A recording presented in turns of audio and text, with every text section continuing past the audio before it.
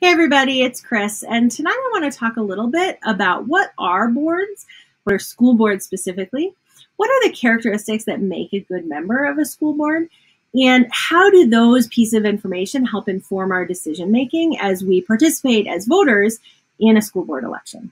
So first, what's a board? At its heart, a board is a governing body.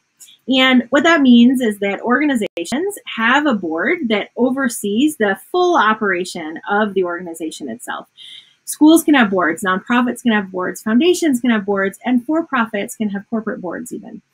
There are differences across all those boards, and I can say I've only participated as a board member on 2 of the 4 types of boards that I've just listed. And so some of this is inferred based on what I've seen in the other board types. But there are 3 things that I think we can really hone in on as things that all boards do, regardless of type. So one is all boards are in charge of monitoring, evaluating, hiring, firing, supporting the top level executive for the organization. So in a school district, that's the superintendent. For a nonprofit, it's often an executive director. But the board holds the governing power around deciding who sits in that seat and providing that person support and feedback. Boards also always carry fiscal responsibility. The budget may be developed and designed and contributed to by staff. The board has to vote to accept the budget, and the board therefore has responsibility for being able to interpret and understand and support changes in the budget to make sure that it can be fiscally sound. And then the last thing that I would say is like a common trend across all board types is that boards have a responsibility for setting and or upholding the mission and vision of the organization. And so often boards don't get to set because that already has been established, but even in those cases, it's the board's responsibility to monitor the current activities of the organization to ensure that they match that mission and vision, and we're not seeing what we call mission drift. So that's a little bit about boards in general. Now let's talk about school boards. What does a school board do? A school board specifically is held accountable for how the school and students within the school perform. Now, that performance could be measured in a lot of different ways. We could talk about testing. We could talk about outcomes after leaving the district. We could talk about outcomes in competitions, athletic or academic or otherwise. But fundamentally, across all of those, the school board is accountable for really seeing that this district that they're governing is seeing the types of results that their constituents want to see for both the school and the student from a performance standpoint. Within that, school boards definitely set the vision and the goals. They work to uphold the vision and the goals, ensure that policies are aligned with those. School boards do, in the school setting, have some responsibility for adopting local policy. They also have a responsibility for interpreting state and federal policies to determine how they're going to apply to the local context and to determine whether a local policy needs to be adopted or they can just implement the other policy that's been kind of passed down. They hire and evaluate a superintendent, they oversee the annual budget, and also school boards typically participate in the collective bargaining process for staff. And so while in some organizations, really you're only thinking about that top layer, in a school board, you're actually working with the union and participating in that bargaining process. So who makes up a school board? It's really important that school boards are diverse. And that, to me, that feels like a really important thing to talk about, because when a board is elected in a general election, it can actually be kind of tricky because we want to look at the list of people and we feel, encouraged or compelled to vote for the very strongest candidate. But the reality might be that our current school board is missing expertise in a specific area and another candidate would have been stronger. And so, I think that it's so important to think about the diversity of talents and skills that a school board needs. And so we'll talk a little bit about some generic things that all board members should have. But I just would say, when I think about what is the range of things, right? We need people with strong fiscal backgrounds, people who can really interpret those financial documents and help the other board members who do not work in finance to understand the decisions they're making when they're approving that budget. We need school board members that have an understanding of the city dynamics. So maybe somebody with a city planning background that understands what's going on when we're thinking about the bus routes and how those interplay with traffic patterns in the city. what's going on when we think about the patterns of attendance areas across the district or across a school. And so really being aware that that school board, we're going to be drawing on a lot of different things. Now, as somebody who's been a teacher, it's really important to me that we have educators on our school board, but I also can recognize that if we had a school board full of educators, we may as well have just let the teachers govern themselves, which, not to imply that that would be a bad thing. Teachers are very, very good school board members, but by definition, the training that teachers get, unless it's a second career, actually doesn't address a lot of those other pieces of expertise. And so when we're thinking about the school board, I think it's so important to think about the necessary diversity that will help the board to be as strong as possible. So thinking then more generally, what are the qualities that all trustees should have regardless of what dedicated or specific expertise they're bringing? Trustees should have clear vision.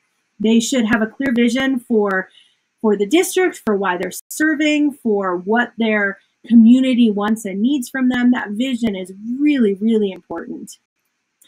They should have clear communication, and they should be able to communicate.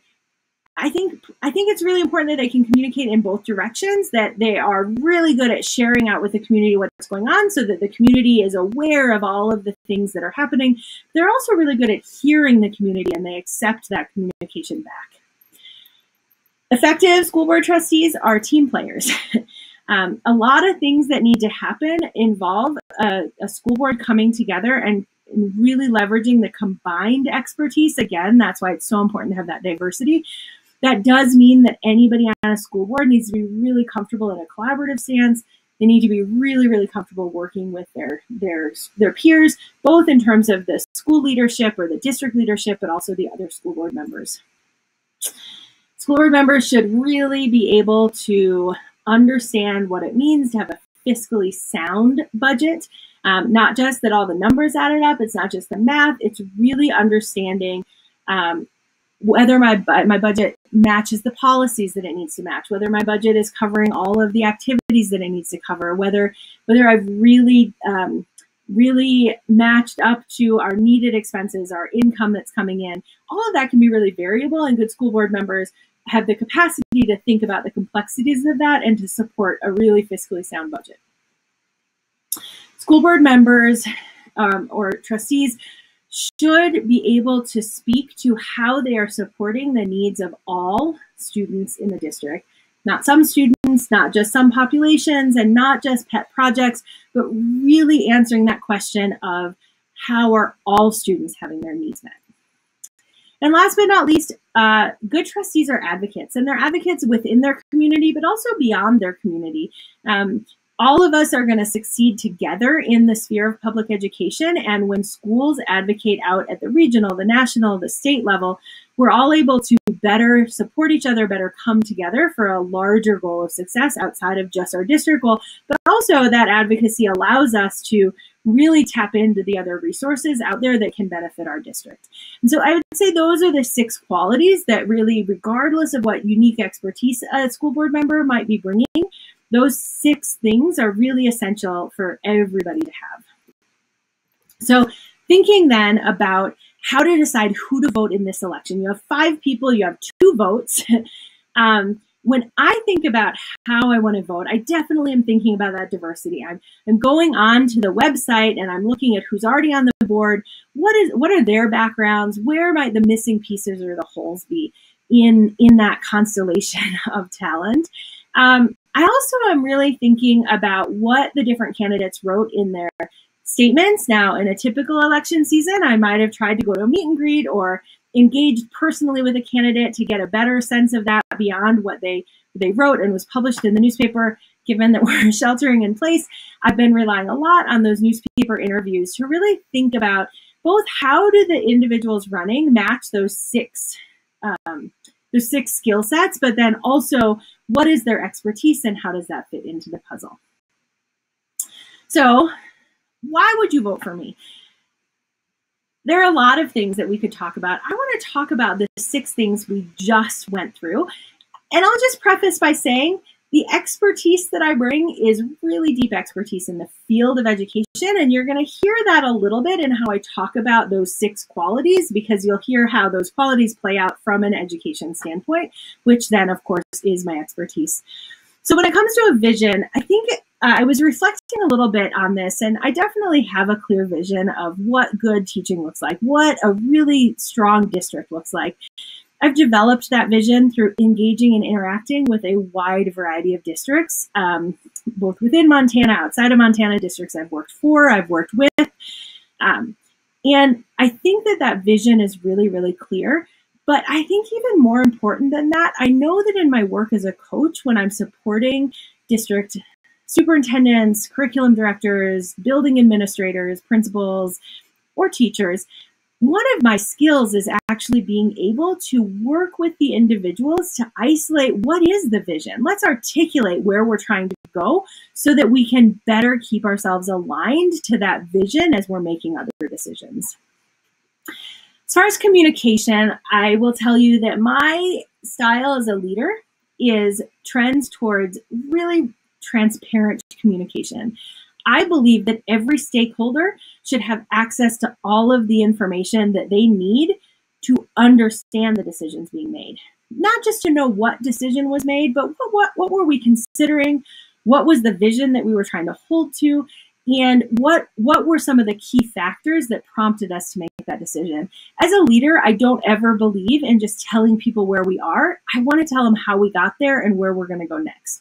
I also believe that it is essential that communication is not just transparent, but it's two-way, and that any leader that cannot articulate for you not just how they're sharing out, but what the feedback loop is for them to get back information about how what they shared was received or how people are feeling about the decisions is missing 50% of the communication. And so that's kind of the other tenet of communication that I hold, is that transparency in what's going out and really open lines for things coming in. As far as being a team player, when I onboard a new member to my team of people that I manage, I always tell them it's really important that you know that collaboration is my default stance.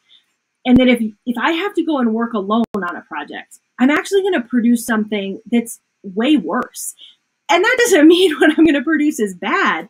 It's just so much better when I can sit down with a thought partner, and whether we're taking something that they generated as a starting point and we're improving it, or something I generated as a starting point and they're helping me improve it, that space of coming together and really benefiting each other, building each other up, and working together towards a goal is something that is just foundational to my style. Fiscal responsibility, I am a career educator, and that doesn't mean I can't balance a budget. I've been on boards. I've spent a lot of time working on balancing budgets and analyzing budgets and trying to find the holes or the errors in budgets. I will say, of the 6 things, it's probably the one that makes me the most uncomfortable, because I have never been trained in economics or fiscal management. I've learned this by doing, by engaging, and primarily by engaging as a board member in that space of looking at budgets. And so I do think that when it comes to the budget, the thing I do bring to the table is some pretty deep expertise in understanding education funding. I've been both the monitor of other people's fund distribution on a grant, and I've been the recipient of monitoring when I'm implementing a grant. I've been the person needing to decide whether the thing we want to do is in line with the state policy around the funding source that we're trying to use. I've also been on the other side of that at the state, really needing to have hard conversations with schools about whether they're using their funds in appropriate ways given the policies and guidelines for the funds they're trying to use. And so I bring a lot of expertise in terms of maybe not always building out the finished budget, but really analyzing whether what we're trying to do in our budget is acceptable and allowable use of funds. In terms of meeting the needs of all learners, this is a little bit of a soapbox for me. When I work with teachers, we spend a lot of time in this space of asking the question of not just how did that play out for some kids, but how did that play out for all kids? It's really important to me that we're never ignoring a population. and we're never making excuses for why something we did wasn't quite the right fit for some people or some kids. I think it's just an important obligation that we have as leaders in education to make sure that we're never making shortcuts that hurt kids. That said, I always come into that space with a focus on combating deficit mindset. So if we think about this fun image of the kids on their boxes, I would say that a deficit mindset is when we say, man, it's really unfortunate that one kid is short and we got to do something to help them because they're not going to be able to see the game or learn the content if we don't fix the problem that they have because they're short. That's deficit mindset. There's some truth to deficit mindset, that because there's some barrier we need to find a way to remove, that there's like something that we need to do about it. What's not true about deficit mindset is that when we do that, the individuals who need our support, we're treating them as if there's something wrong with them, and there's not. The child in the purple shirt, it's not their fault they're short. They could be young. They could just be short. They might never grow any taller. But we shouldn't approach our solution to helping them see the field by framing it as a problem that they have. And instead, we should be looking at the opportunities. And so I like to think about this image and think, instead of saying, man, such a pain we had to go get those 2 boxes, and instead to say, oh my goodness, I am so glad we were able to find the boxes because this child is now able to teach us all about what's happening on the field. And when we come in with that mindset of asking, what can all of the students give back into our system? What are the ways in which we're all going to benefit from each other? It actually becomes a lot easier to make sure I'm not ignoring any groups or populations. And it helps me to stay more growth mindset oriented around the capacity that all students might have. And last but not least, the advocacy. So I've had the opportunity to be an advocate in a lot of spaces in my life. And I think my stance around what would be important for me as a board member around advocacy is the opportunity that I have to have that two-way advocacy out to the national education community and then back into our district. Being able to hear what other schools are doing, what's going really well for them, not only helps us to bring solutions back into the district, but it also helps us to know what things we are doing really, really well so that we can advocate and share out the amazing things that our teachers and staff members are doing. It also helps us to know when the things that we're dealing with are part of a larger problem where we can join with other organizations to help solve the problem so that we're not alone. And so I think that while all of the board members might participate in advocacy, my role as an advocate would be in being a liaison out to the national education community and to some degree back to the state education community, because I have a lot of connections and a large network in those two spaces. I really appreciate any consideration you give to the idea that I could be one of the two board members that you support, not just verbally or with a sign, but with your ballot as you vote in this election. And so I appreciate the time you've taken to watch this. I appreciate any support that you've given outside of just watching this video, but I also appreciate any willingness you have to really step back and ask the question of what's right for this district. What does this district need? And if the answer to that question is not that I'm the person you should vote for, I completely understand that. We all have different priorities, and the most important thing is that we are all making informed decisions when we get those ballots ready.